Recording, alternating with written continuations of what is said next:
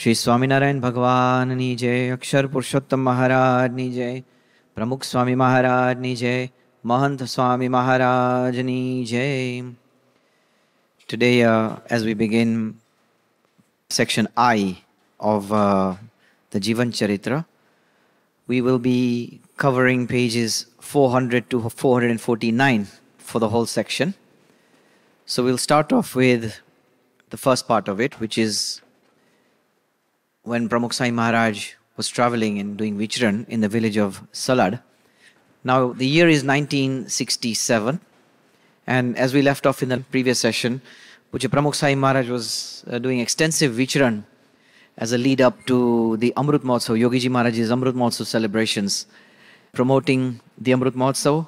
He had just traveled in the Charitra region and had visited about 30 villages in about 20 days. And now he was traveling in the Kanam Vakad region. And Swami eventually made his way to the village of Salad, which is on the 13th of January 1967. Now there was a Hari Bhakt by the name of Manibhai Nanalal Bhatt.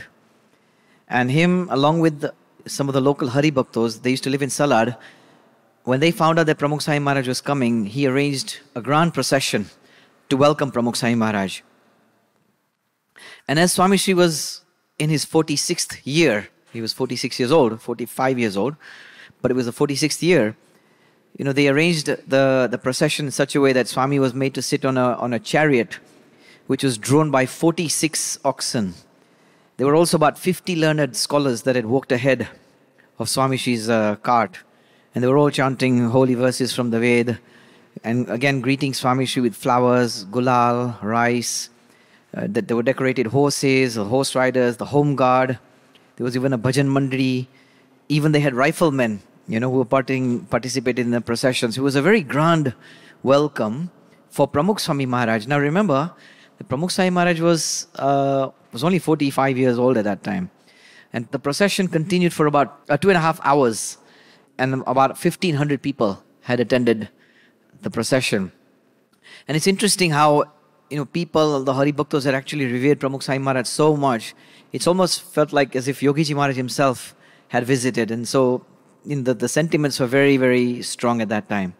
So this was something very unique, a unique celebration. Manibhai was also a very close friend of Pramukh Swami Maharaj. From then, Pramukh Swami Maharaj left the village of Salad and he carried on his Vichran. And in about merely 50 days, now this is during the time of January, February.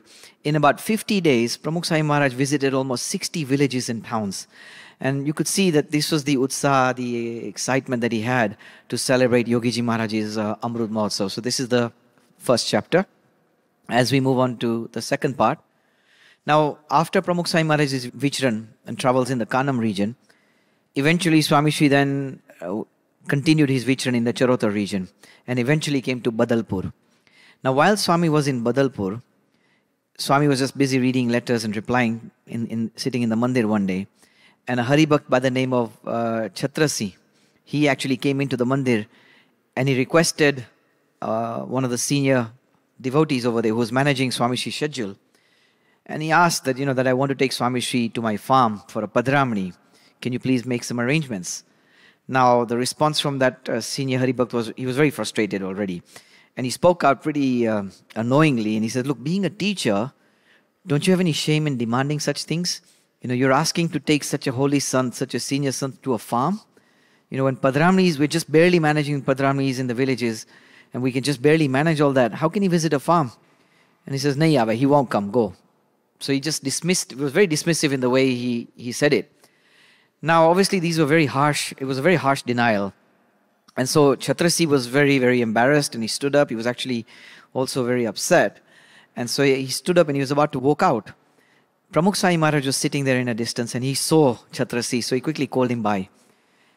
Pramukh Swami Maharaj had already overheard the conversation between Chhatrasi and this devotee. And so Swami asked, Suthayu, what happened? And Chhatrasi then just replied, Swami Kaini, nothing. And Pramukh Swami Maharaj had already heard it, so he says, look, I heard the conversation. Just go to the farm, I'll be there. I'm going to come. So Pramukh Swami Maharaj was, he was a people's guru, full of compassion. He wasn't like a machine, Swami's heart was very, very big. And even amidst, his own difficulties and the busy schedule that he had, he wouldn't allow any Hari Bhaktas to feel compromised in this kind of a way.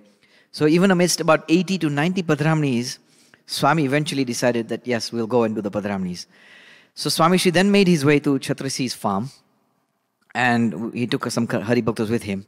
Chhatrasi was so excited, and so when he went there, Swami, he spread a very nice simple cloth for Swami Shri to sit on in his clay mutt. So normally they would have clay huts on the farm. This is not where they live, but the huts, the farms would have small huts as well. So Swami would actually visit this hut. Swami Shri sat on the floor in the hut. He performed arti, did pujan. And Chhatrasi was so excited, he actually made an offering of about 25 rupees and 76 paisa to Thakurji, all for the Amrit Mahotsav for Yogiji Maharaj. But whatever started off as one Padramni at Chhatrasi's farm eventually led to a succession of other Padramnis. And this was a normal thing for Pramukh Swami Maharaj. One Padramni would lead to another, to lead to another. It started at 9 a.m. in the morning and carried on till 4 p.m., everything unscheduled. The Padramni started in Badalpur and ended up all the way in the outskirts of Dhuaran. So you can imagine, it was almost about 10 kilometers off course from where they actually started, the first Padramni at Chhatrasi's house. So imagine all day Swami is walking 10 kilometers just doing Padramnis from one house to another house to another house. And so Swami Shri's, you can see that this was the extent that Swami was doing his vicharan just to please the Hari Bhaktas and to inform everybody about Yogiji Maharaj's Amrit Mahotsav. Swami Shri's vicharan then continued from Badalpur, and in merely about 3 months, he had covered almost 100 villages and towns, just over a village a day. But Swami you can see the excitement that Swami had to celebrate his Guru's Amrit Mahotsav, the Jayanti.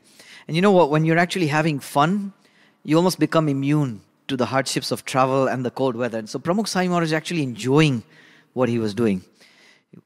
And this is exactly what happened to Swami Shri. Eventually, Swami Shri got to Atladra for Vasant Panchami to celebrate Shastriji Maharaj's birth anniversary. Let's move on to section 3. So while Pramukh Swami Maharaj was in Atladra, Raman Bhai, a Hari Bhakt from Sokhra, the village of Sokhra, invited Yogiji Maharaj for the inauguration of his new enterprise. And Yogiji Maharaj then suggested that he should take Pramukh Swami Maharaj in his place to perform the inauguration. And Yogiji Maharaj then said to Raman Bhai, કે આપણે તો શાસ્ત્રીજી મહારાજે મંદિરો કર્યા છે તેમાં માનવું અને પ્રમુખ સ્વામી મહારાજની આજ્ઞામાં રહેવું. તેઓ શાસ્ત્રીજી મહારાજ અને સંસ્થાના વારસદાર છે. So some very important words shared by Yogiji Maharaj કે તેઓ શાસ્ત્રીજી મહારાજ અને સંસ્થાના વારસદાર છે. Time and again you could see that Yogiji Maharaj would often clarify that Pramukh Swami Maharaj alone was his sole heir. Let's move on to I4 now. Now around this time, there was a well-wisher of the Sanstha who had been imprisoned in Vadodara due to some misunderstanding or some grim misunderstanding that had taken place. And Yogiji Maharaj and Pramukh Swami Maharaj visited the jail to meet this person. And seeing the sadhus visit him in prison really brought tears to his eyes. He was so moved by the gesture that Pramukh Swami Maharaj and Yogiji Maharaj had. And so this was something that we would see, that Pramukh Swami Maharaj and Yogiji Maharaj, no matter who it was, but to any crying soul, they would actually reach out to these people to try and console them and help them in any paristhiti, any situation that they had. Now that evening, Yogiji Maharaj, Pramukh Swami Maharaj, and some of the others, they made their way to Goriad for a Parayan. Now the Parayan in Goriad was on the Harilila Kalpataru. Pramukh Swami Maharaj himself was going to do the Parayan. It was a katha for about 7 days on the 7th skand of the Harilila Kalpataru. Santos from Mumbai had also been invited to speak in the Parayan. Now, unfortunately, what happened on that day, that same evening, the day before the Parayan, they received news, the second floor terrace of the Gondal Gurukud dining hall, which was under construction, had actually collapsed.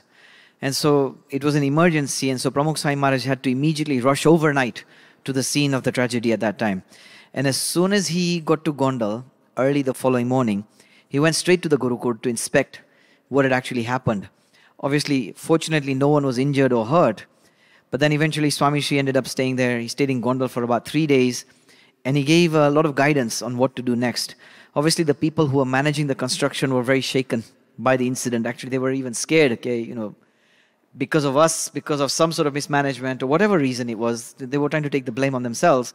Nevertheless, Pramukh Swami Maharaj, very magnanimous in the way he approached the situation. He didn't even utter a word of criticism. Instead, he actually consoled all of them. Look, don't worry. He mildly, very calmly advised everybody, and then also told them to take care in the future that such things don't happen again, just to make sure. So we can see the way Swami actually managed the whole situation. It was a disaster, something unexpected. Yet Pramukh Swami Maharaj was very magnanimous, that's the right word, in the way he actually managed the whole situation. Let's move on to I-5. So once Swami had finished his time in Gondal, the meeting in Gondal, eventually Swami then returned to Goriad. Now there was a Haribhakt by the name of Shankar Lal from a village called Simalya. Now he was also there and to participate in the Parayan. Very, very enthusiastic Haribhakta. However, he had a few health issues as well, and his accommodation had been arranged at the local village Dharmashada. Now taking his health into consideration, the arrangements for the accommodation were not very suitable. But then, he thought to himself that it's very inappropriate to actually ask, in such a big event when there are so many Haribhaktas there, it's not appropriate to actually ask to make special arrangements, especially when there's a Parayan like this. So he just accepted whatever was there, whatever was available. Very nice gesture from a Haribhakt like this as well. However, once, during his stay, during the Parayan, it just so happened that he got a chance to meet Pramukh Swami Maharaj. And so Pramukh Swami Maharaj saw him and called him over. And Swamiji asked him about his well-being, and then he asked him about his accommodation, which is so particular about Pramukh Swami Maharaj. Pellam pello Swami prashna puchse ke jamya, utaro thai gyo, and tabiyat sari chhe ne. So these kind of questions were very common. And Pramukh Swami Maharaj, again, reaching out to this Haribhakt, asked him about his accommodation. And so Swami asked, kya chhe utaro, where are you staying? And the Haribhakt said, Swami, I'm staying in the Dharmashada. And immediately, he said it in a very casual tone, but immediately Pramukh Swami Maharaj caught on to this. And Swami recognized, and Swami says, Tamari tabiyat to sari nathi, your health isn't too well. Are you finding it convenient over there? Tamara mata, is it all okay for you? And Swami knew that it wasn't obviously convenient for the Haribhakt to stay over there. So amidst all these multitude of tasks, immediately Pramukh Swami Maharaj arranged for a suitable lodging for Shankar Lal. Shankar Lal was very much relieved, with this. But he was also very, very surprised that Swamiji actually remembered about his illness, even though it had been such a long time since they had last met. Now, again, a very particular trait about Pramukh Swami Maharaj. Ek wakhat madya hoy, kaik khabar hoy, the varso pachi pan, many years later, but still Swami would still remember this. And Swami took note of the fact that he wasn't too well. So again, a very nice gesture from Pramukh Swami Maharaj. As we mentioned earlier on, that Pramukh Swami Maharaj was a people's guru. Looking after the welfare of Santos and Haribhaktos was almost second nature to Swami Shri. So this was again a very nice incident from this section. Let's move on to I-6 now. Now after this Parayan in Goriad, Pramukh Swami Maharaj conducted another 50 Padramnis in the village. You can imagine, amidst the Parayan, he still has to do the Parayan and still carry on doing with the Padramnis. So 50 other Padramnis in the village. Swami Shri then went to Atladra, and eventually Yogiji Maharaj went to Chansad. Now Chansad is obviously Pramukh Swami Maharaj's birthplace. So Pramukh Swami Maharaj went to Atladra, and Yogiji Maharaj traveled to Chansad. Yogiji Maharaj was so excited and full of joy when he got to Chansad. There was a musical band ready to welcome Yogiji Maharaj. But as soon as Yogiji Maharaj arrived in Chansad, he got there earlier, before the band was there. And so the Haribhaktas then requested Yogi Bapa to remain seated in the car until the band would come. They wanted to welcome Bapa with a band. But then Yogiji Maharaj then responded saying that, look, motor karta niche saro, it's better to be on the ground over here than to sit in the car. And then he gave the reason, कि prasadini raj kya thi? Where can we find such sacred soil? Now, sacred soil meaning that this is Pramukh Swami Maharaj's birthplace. And so again, Yogiji Maharaj is hinting to the Mahima of Pramukh Swami Maharaj, कि अभी prasadini raj kya thi? And then Swami goes on to say, कि नारायण स्वामी, એટલે કે પ્રમુખ સ્વામીનું જન્મસ્થાન છે. એટલે મહિમા ઘણો છે. જેટલી વાર ઊભા રહીએ એટલો લાભ છે. See, so nice, કે જેટલી વાર આ જમીનમાં ઊભા રહીએ એટલો લાભ છે. પ્રમુખ સ્વામી મોટેરા છે. આપણે ઈ કહે તેમ કરવું, આજ્ઞા પાડવી, ટૂક ટૂક થઈ જવું, શાસ્ત્રીજી મહારાજની આજ્ઞા પાડીએ એમ પાડવી, રાજી કરી લેવા. મોટા પુરુષને રાજી કરી લીધા હોય એ જીવનું ભાથું છે. So again he's talking about a lot of mahima about Pramukh Swami Maharaj. So again this was while Pramukh Swami Maharaj was in Atladra, Yogiji Maharaj said all this while he was in Chansad. And then from there Yogiji Maharaj eventually left for Rajkot. Even Pramukh Swami Maharaj made his way to Rajkot. Now in Rajkot, they were going to do the Murti Pratishta festival over there. Now a very spacious house had been located in Rajputpura in Rajkot, and the building had been renovated into beautiful mandir. So the Murti Pratishta ceremony was performed by Yogiji Maharaj on the 14th of March 1967. And after the Pratishta, Swami Shri then stayed in Gondal for about 2 weeks again to help for the preparations, to oversee the preparations of the upcoming Amrit Mahotsav.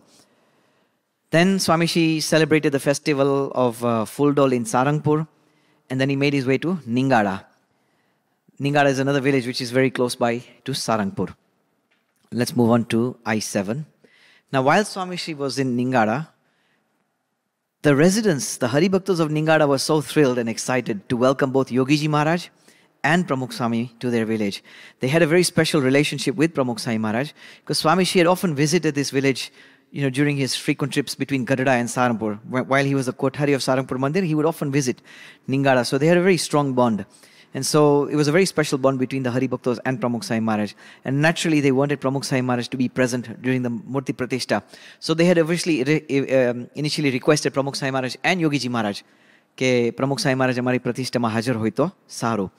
However, very unexpectedly, Yogiji Maharaj received a letter from Gondal just during that time, requesting to send Pramukh Swami Maharaj immediately to Gondal. Now, some important decisions in Gondal were required, and it was a very urgent meeting that needed to take place. Now, remember, Pramukh Swami Maharaj especially come to Ningada for Pratishtha. But as soon as Yogiji Maharaj received the request, and Yogi Bapa told Pramukh Swami Maharaj, "Tamare Gondal javu padse, you will have to go to Gondal."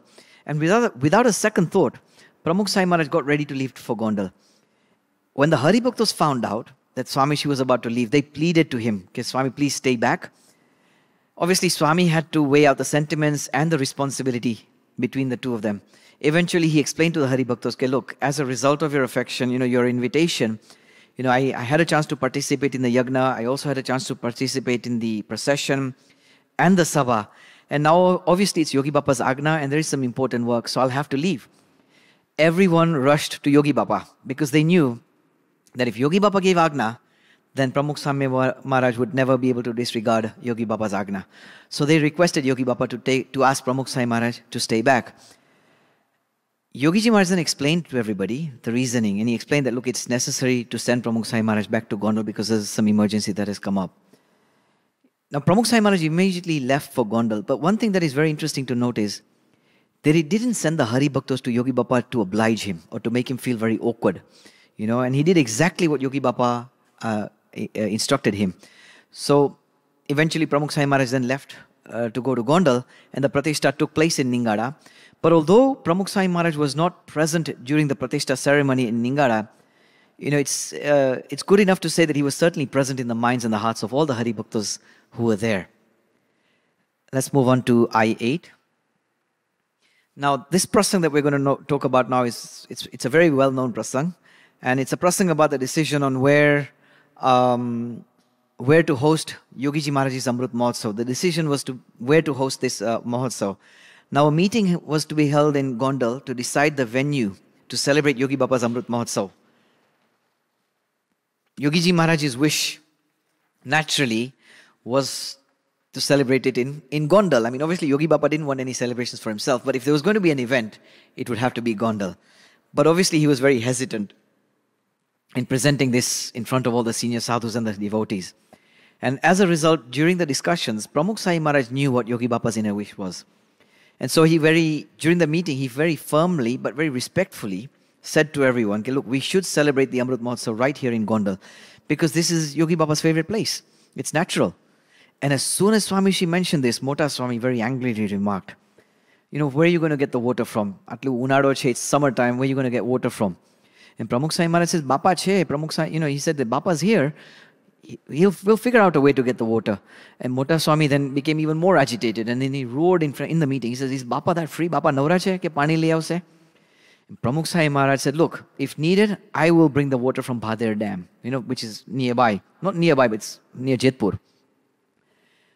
So Pramukh Swami Maharaj was actually shouldering all the angry assaults that were, thrown at him on behalf of Yogi Bapa at that time. Mota Swami was getting more and more aggravated at this time. And he said, "Do you understand anything? Do you even know where Bhader Dam is?" It was like 10 kilometers away. Now, the discussion continued for a while.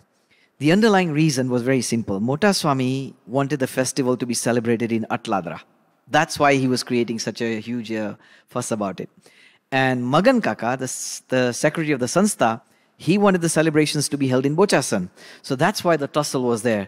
But eventually, Swamishi wanted to fulfill Yogi Bapa's wish, and they eventually finalized Gondal as the final venue. And when the meeting ended, everyone left the room except Yogi Bapa and Pramukh Swami Maharaj. Yogi Bapa was so overjoyed. Pramukh Swami Maharaj often talks about it. Okay, Yogi Bapa was so overjoyed at Swamishi's firm stance in the meeting, and he very lovingly blessed Pramukh Swami Maharaj by patting his back with both his hands, banne hate dabba marya, as an expression of his, how happy he was with Pramukh Swami Maharaj. Swamishi had shouldered the entire responsibility of sourcing the water, and he began preparing for the Mahotsav in Gondal. Now, this was no easy task. And amidst all the full-fledged preparations for the Amrit Mahotsav, Swamishi's vision still carried on. And eventually he ended up accompanying Yogiji Maharaj to Junagadh. Then Yogiji Maharaj, Swamishi and Sant Swami, they were all welcomed with another grand procession in Junagadh. And the procession, they were seated on a cart which was drawn by 51 oxen at that time. So you can see this is a very traditional way of welcoming such senior sadhus. Swamishi then eventually returned to Gondal after the Parayan, and he stayed there for the rest of the month as he continued with preparations for the Amrit Mahotsav. Now, a few prominent Hari Bhaktos wanted to invite the President of India, Dr. Radhakrishnan, to attend Yogiji Maharaj's Amrit Mahotsav.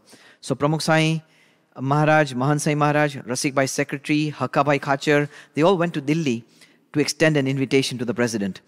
They met President Radhakrishnan in the Rashtrapati Bhavan. This was on the 8th of May, 1967, at around 4:45 p.m. Gulzarlal Nanda was also present at that time. Swamishi extended an invitation to the President of India to attend the Amrit Mahotsav. And they also recall the meeting previously. If you remember that they had celebrated Shastriji Maharaj's Utsav at that time as well. So 2 years before, they had also visited the President to extend an invitation at that time as well. Now, after the invitation, they all returned back. During the entire journey, you can imagine now, Pramukh Swami Maharaj, Mahan Sai Maharaj, all very, very quiet. Hakka Bapu often remembers this prasang, and he says they were all very, very quiet at that time. Pramukh Swami Maharaj bas shanti thi, mada feravta Swaminarayan mantra bolta bolta, Swami tya pacha pahunchi gaya Gujarat taraf. Now, closer to the Amrit Mahotsav, Swamishi wrote an invitation message to all the Hari Bhaktos, and he had written a message in the Swaminarayan Prakash. In that message, he highlighted the purpose of the celebration, and he talked about Swamishi's Mahima. Now, the article that Swamishi wrote about, you can read it in the text, and we'll summarize it. Swami talked about Yogi Bapa's Mahima, and he said for how 6 decades, despite facing so many hardships, Yogi Bapa had tirelessly traversed across Gujarat, encouraging morals, dharma, spiritual values in society. And this is what Yogi Bapa's purpose of doing Vichran was. And as an expression of gratitude, how so many disciples and santos had wished to celebrate his 76th birth anniversary. Again, how Yogi Bapa was unwilling. He mentioned how Yogi Baba was so unwilling for these celebrations to take place. Yet very reluctantly he gave consent, obviously caving into the love and the insistence of the Hari Bhaktas. So these are things that Swami mentions in this article. And then he goes on to write that by honoring the spiritual values and reflecting on the divine qualities of such a Bhagwanna Akhand Dharak Sant, only then our wishes and prayers will yield favorable. Even Bhagwan would be pleased to see such devotion. So again, even Bhagwan would be so happy to see such a celebration. And then he goes on to say that the purpose of such events is to receive the blessings of such a great Sant, to free everyone from sorrow and the miseries of Kal, Karma and Maya. And then he ends his message with a welcome invitation for one and all. Let's move on to I-11. So after the Amrit Mahotsav was actually going to be celebrated in Gondal on a vast 35-acre plot in which almost 150,000 people were expected to participate. Now think about it, 1967, 150,000 people at that time. And Swamiji oversaw the entire festival, and he guided so many departments at that time: the water department, the electricals, publications, building, the mandaps, the sabha, looking after the guests, accommodations, all these things all fell under Pramukh Swami Maharaj. His body clock was completely disrupted. You can imagine, after taking, sometimes lunch would be around 4 p.m., dinner at 11. Swami was working very, very hard towards this. In fact, he often ended up sleeping around 2 a.m., so late in the night. Sometimes they even had to pull all-nighters. All-nighter all night they'd have to stay up just doing seva. In fact, on one occasion, Pramukh Swami Maharaj, he checked the arrangements for the water, the accommodations in the nearby gam, in the village, in the houses. By the time Swami got back, it was 6 a.m. in the morning. Now, despite sleepless nights, he would still have to engage in seva with the same energy, the same vigor, the same zeal the following morning. Reminiscing on these sevas, Pramukh Swami Maharaj once narrated saying, "However sleepless the nights were, I never experienced even a headache. In Gondal, I didn't even need to sleep sometimes. Just as I was about to sleep, I would get woken up. Just as I was about to eat, someone would call me and make me get up. All the responsibilities were on my head, but there was no problem. With Swami's grace, meaning with Yogi Bapa's grace, there was nothing like fatigue nor sickness was ever experienced." Very nice, comforting words from Pramukh Swami Maharaj. Let's move on to I-12. Swamiji had very proactively and tactfully worked hard to avoid any water shortages during the Amrit Mahotsav. To source the water, they dug 3 boreholes. One was in the farm. The farm was directly behind there's a cowshed in the mandir. So currently behind the cowshed, there was a farm. So that's where the first borehole was dug. The second one was in the Gurukud, and the third one in another vicinity on the campus. Now, despite all this, there was just no sign of water in any of them.